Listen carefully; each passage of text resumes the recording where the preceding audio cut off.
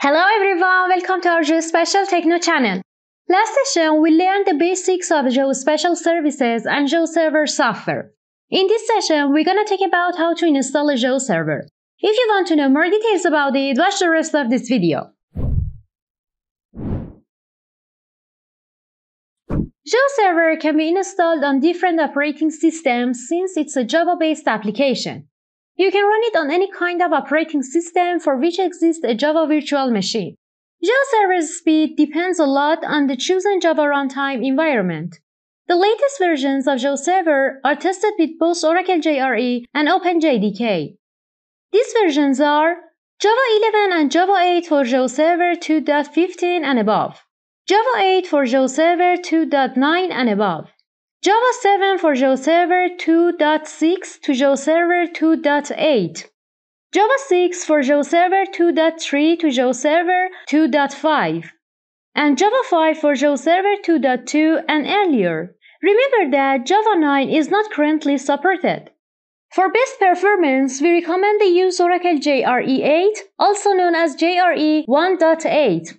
Implementations other than those tested may work correctly, but are generally not recommended.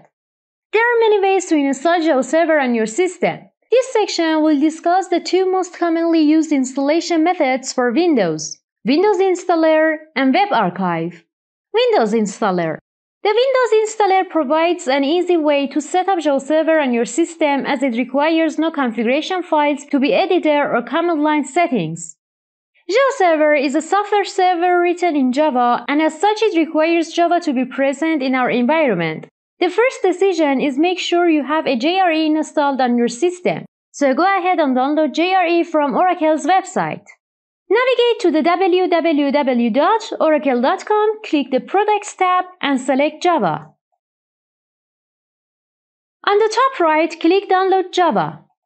Then scroll down and select JRE 8. Click on the Windows tab. At this point, we have a decision to make about which JRE installer to download, 32-bit or 64. Making the right decision now is important that will have consequences later when configuring GeoServer. If you have a 32-bit version of Windows installed, you can only install a 32-bit version of Java. And if you have a 64-bit Windows installation, then you can choose between two versions. Irrespective of whether it runs on a 32-bit or 64 processor architecture, the memory consideration is an important decision, since a 32-bit process can only address a maximum of 2 GB memory. Therefore, if we want to maximize the available server memory, we will need to consider using the 64-bit version of Java. However, if JRE was 32-bit, you can install JAI to work with coverage and leverage it for WMS output generation. The native JAI and JAI image I/O extensions can provide a significant performance increase when performing raster operations, in other words, responding to WMS and WCS requests.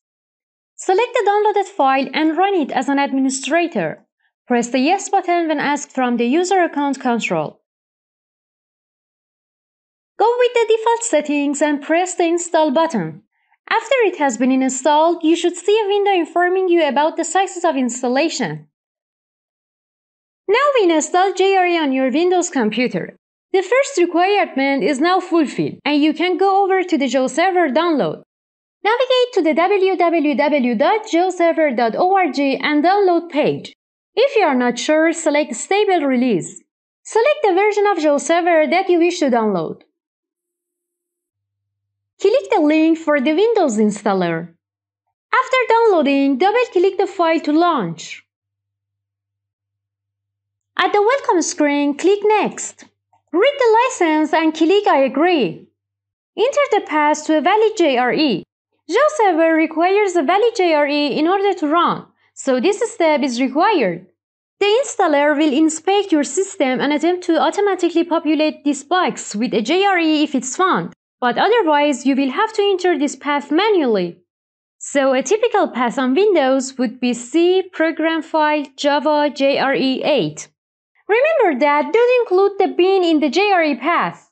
So if java.exe is located at C program files java jre8 bin java.exe, set the path to be C program files java jre8. When finished, click Next. Select the directory of installation, then click Next. Select the Start menu directory name and location, then click Next. Enter the path to your GeoServer data directory or select the default. If this is your first time using GeoServer, select the default data directory. When finished, click Next. Enter the username and password for the administration of GeoServer. GeoServer's web administration interface requires authentication for management, and what is entered here will become those administrator credentials. The defaults are admin for username and GeoServer for password. It's recommended to change these from the defaults. When finished, click Next. Enter the port that GeoServer will respond on. This affects the location of GeoServer web administration interface as well as the endpoints of GeoServer services such as WMS and WFS services. The default port is 8080, though any valid and unused port will work. When finished, click Next. Select whether GeoServer should be run manually or installed as a service. When run manually, GeoServer is run like a standard application under the current user. When installed as a service, GeoServer is integrated into Windows services and thus is easier to administer. If running on a server or to manage GeoServer as a service, select Install as a service. Otherwise, select Run manually. When finished, click Next. Review your selections and click the back button if any changes need to be made. Otherwise, click Install. Now GeoServer will install on your system. When finished, click Finish to close the installer. If you installed GeoServer as a service, it's already running. Otherwise, you can start GeoServer by going to the Start menu and clicking Start GeoServer in the GeoServer folder.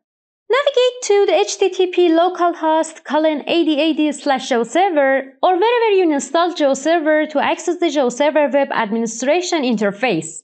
If you see the GeoServer logo, then GeoServer is successfully installed. Uninstallation. GeoServer can be uninstalled in two ways. By running the uninstall.exe file in the directory where GeoServer was installed, or by a standard Windows program removal.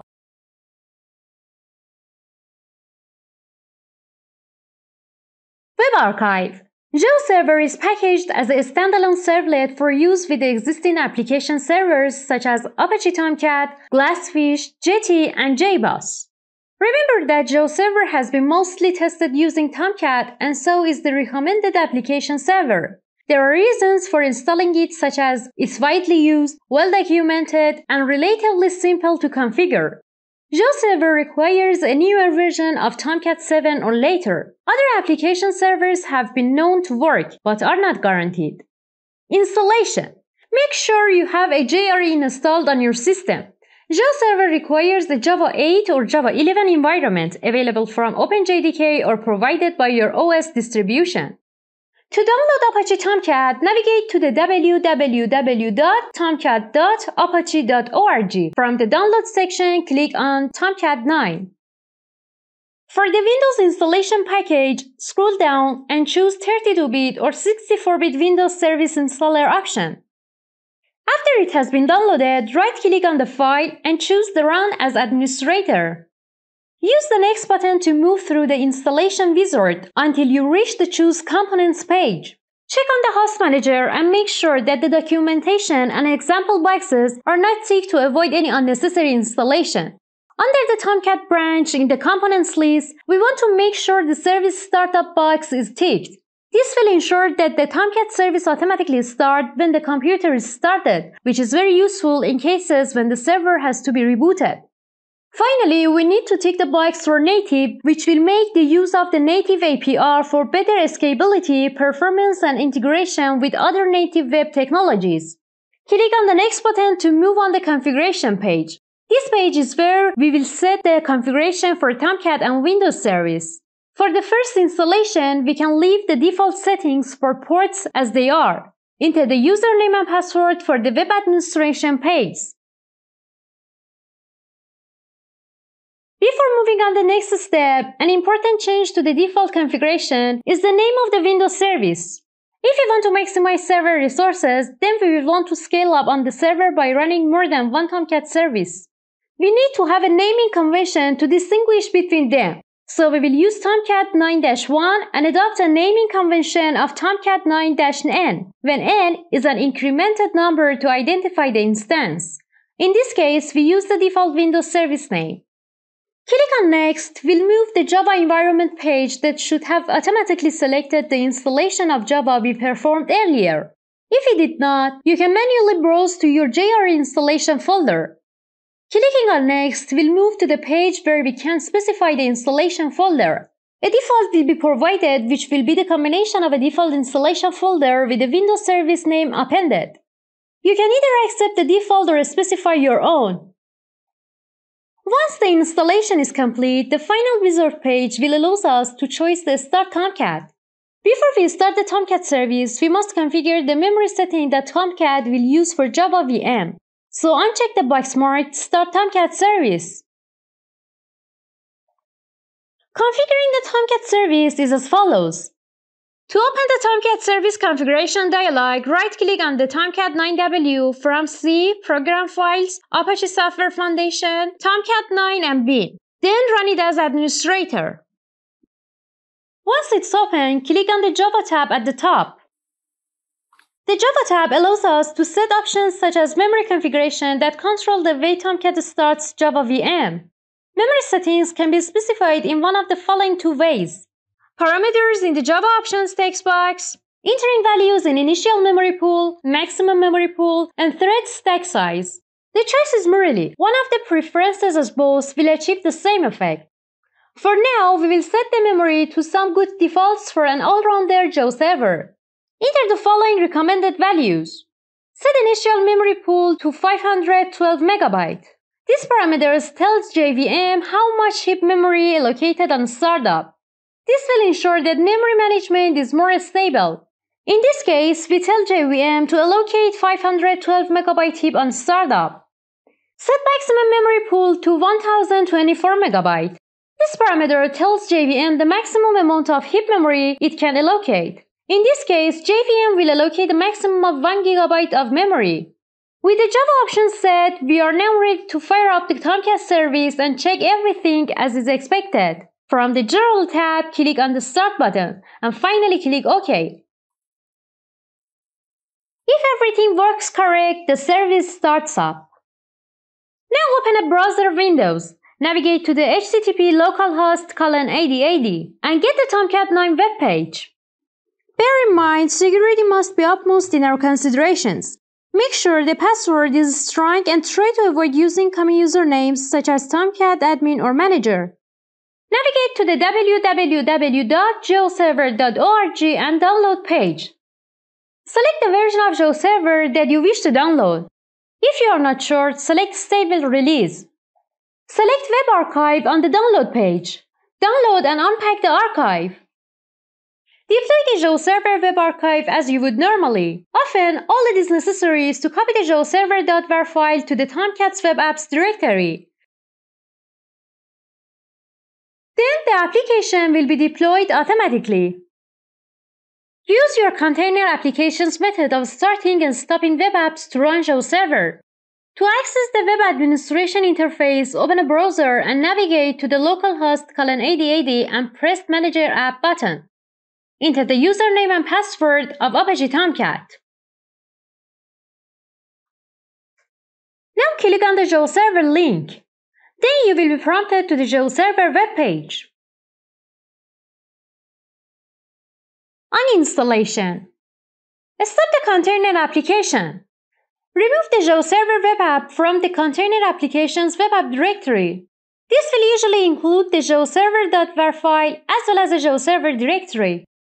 Difference between geoserver.var and geoserver.exe.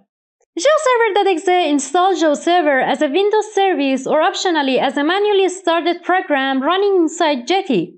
GeoServer.var is a platform-independent var file that needs to be installed into a container server, for example Tomcat and JBoss. The downside of using the exe installer is that you have to be on a Windows machine. You also get less choice of servlet container. Sometimes we need to install multiple GeoServers on your computer at the same time. In Windows mode, you have to assign different ports to each GeoServer and install them. While in a web archive, you can easily install many GeoServers on one port with different names in much less time.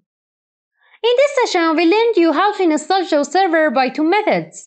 I hope you enjoyed today's tutorial. You can give it a thumbs up, and if you would like to see more, please subscribe my channel. Have a good time!